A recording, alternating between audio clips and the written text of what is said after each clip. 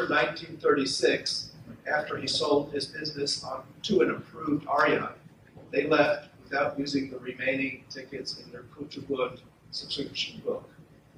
But before then, Anna and Halina defiantly took their daughters Tanya and Jola for a summer holiday in Grado, Italy, on the Adriatic. In one aspect, because I had my mother with me all the time, except brief time when I didn't have her. I still had grown-up protection. And that makes a big difference. Because as horrible as things were, and they were unbelievable, there was always somebody that I could touch and who would explain things to me.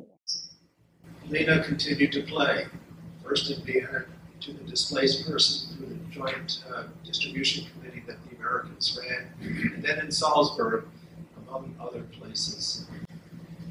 After the war in 1948, Jola was among 500 refugee Jewish children Rabbi Schoenfeld worked to settle in England. Halina could not accompany Jola until a year later, under a work permit as a domestic sponsored by her sister-in-law, Felicia Hart.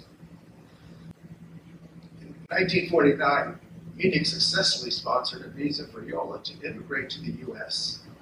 At age 19, Jola became engaged in Eli and honorably discharged Navy radioman, chemical engineer, and businessman, my American father. Halina had to wait another year for her visa, allowing her to join Jola.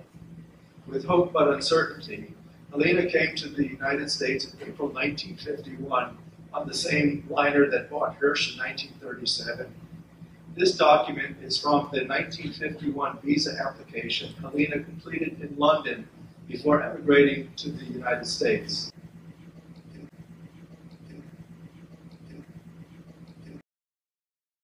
Upper deck of the Queen Mary, and I saw the Isle of Wight disappearing, and I thought, why am I going to America? It is actually the last place I want to go. I was crying so bitterly. An elderly man came behind me and put his arm around me and said, "Don't cry, sir. You know, people do live in America." They didn't like it. I was tired and a little bit scared. I wanted to stay in Europe. Starting again in a new world frightened me. But now I'm here. I'm happy I'm making a new start, and I have no time to be tired. Even today, nothing mattered but the music. Nothing mattered. As long as I have that, I said, the whole world can go to hell.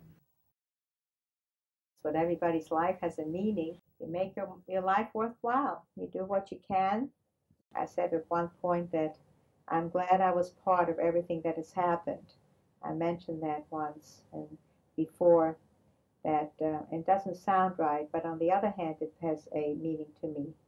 That if there was a Holocaust, it had to be, maybe it was all right that I was there, because I experienced it and I know what it is.